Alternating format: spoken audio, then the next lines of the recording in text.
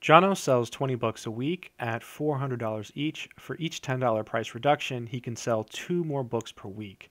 The books cost Jono $200 each. Part A, how many books per week should Jono sell to maximize profit? So we want to maximize the profit in this problem. Part B, at what price should he sell them? And part C, what is Jono's maximum profit? So in this problem, we're told something about price reductions. So X is going to be the number of $10 price reductions. Normally in these problems, X is the quantity. So if you're selling 10 computers, X is 10. It's the number of things that are being sold. Here, X is the number of price reductions. The profit function is still the same. So it's the revenue function minus cost, right? Profit is revenue minus cost. The revenue function is also the same, at least conceptually. Revenue is quantity times price. So normally in other problems, that would be like X times little p of X, where X was the number of units. But here, X is price reduction, so we can't do that. So it'll be the quantity function times the price function. We can write this as P of X, Q of X. It just looks a little better. Let's go ahead and start the problem. So we have to maximize the profit function. We have to make this as big as possible. Before we do that, though, we actually have to find it, and that's the hard part. That means we have to find the revenue and we have to find the cost. Let's go ahead and find the revenue first. To find the revenue, we need the price function, so little p of X, and we also need the quantity function, so little q of X. So let's read it carefully. Jono sells 20 books a week at $400 each. So the price is $400. And then it says for each $10 price reduction, he can sell 2 more books per week. Well, it's $400 minus the number of price reductions. So minus 10 times the number of price reductions, right? Because 10 is the amount of money he's reducing the price by.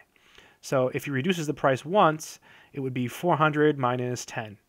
If he reduces the price twice, it would be 400 minus 20, etc. He sells 20 books a week, so 20, at $400 each. And then it says for each $10 price reduction, he can sell 2 more per week.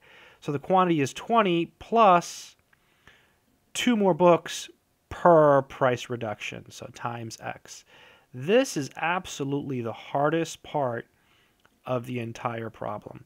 Now the rest of it is still kind of long and messy, but this is the hardest part to figure out, I think. The rest of the mistakes that happen usually occur just because of carelessness. Okay, now we can find the revenue function. So the revenue function, it's the price times the quantity. So that will be 400 minus 10x, and then times 20 plus 2x. Let's multiply this out. So 400 times 20, that's going to be 8,000. And then 400 times 2x, that will be 800x. And then the inside, that will be minus 200x. And then the last will be minus 20x squared. So the revenue function is equal to minus 20x squared. 800 minus 200 is 600. And then we have the plus 8,000. So that's the revenue function. Now we have to find the cost function. So I'll do that. I'll do it over here. So the cost function. So the cost is $200 each, right? The books cost him $200 each. So it's $200 per book. Normally it would just be 200x, but in this case, x, again, it's price reductions. So it's $200 times the number of books he sells, so times the quantity function. So 200 times q of x is 200 times, well, here's q, so 220 plus 2x. So this is equal to 20 times 200 is 4,000. And then 2x times 200 is 400x. So that is our cost function. So now we can find the profit function. So the profit function, big P of x, it's the revenue minus the cost. Well, here's the revenue. So negative 20x squared plus 600x plus 8,000. That's the revenue function. Minus the cost function, so 4,000 plus 400x. Let's clean this up carefully. So the profit function is equal to minus 20x squared. Let's see. We have 600x minus 400x. There's a minus here, so this will be plus 200x. And then we have 8,000 minus 4,000, so 4,000. Now we finally have the profit function, so we can rejoice. The rest of the problem is actually pretty easy. We have to find the maximum of this function, so we'll use the second derivative test. So we'll take the derivative, set it equal to 0, and find the critical numbers. That'll be the first step. So taking the derivative, here you bring the 2 down, so you get negative 40x.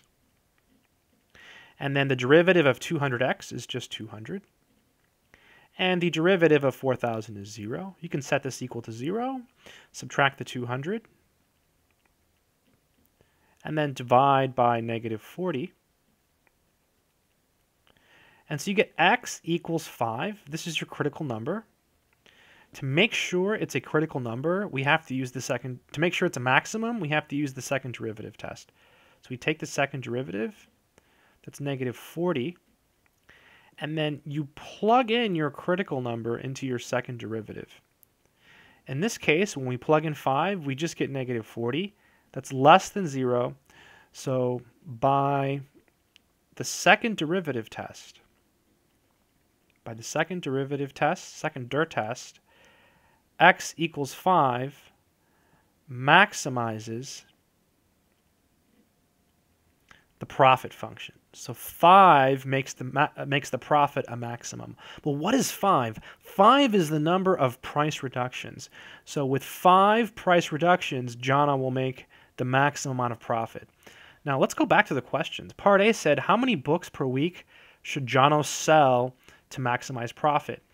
So in part A, we want to find out how many books he must sell. Well, we know that 5 price reductions will maximize his profit. So we'll use the quantity function. So Q of 5, this is how many books he should sell, is 20 plus 2 times 5, so 30. So 30 books. He needs to sell 30 books to maximize profit. Part B. Part B is asking at what price should he sell them.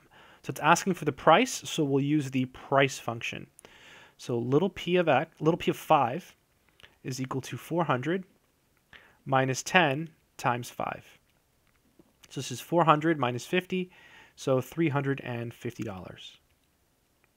So that's the price he should sell the books at to maximize profit. And part C wants the actual maximum profit, so you just plug in 5 into big P. So big P is right here. Here's big P. So this is equal to negative 20 times 5 squared plus 200 times 5 plus 4,000. And if you put this in your calculator, you should get, looks like $4,500. I haven't worked this problem out until now. So I'm actually doing it as I make this video. So that is the maximum profit. So again, part A wanted to know how many books he should sell. So it was asking for the quantity, so we used the quantity function. We got 30 books. Part B wanted to know the price he should sell them at, so we used the price function, so $350 each. And part C actually wanted to know the maximum profit, so we used the profit function to find that. Long problem, it's tough, but hopefully this video has helped. I hope it made sense.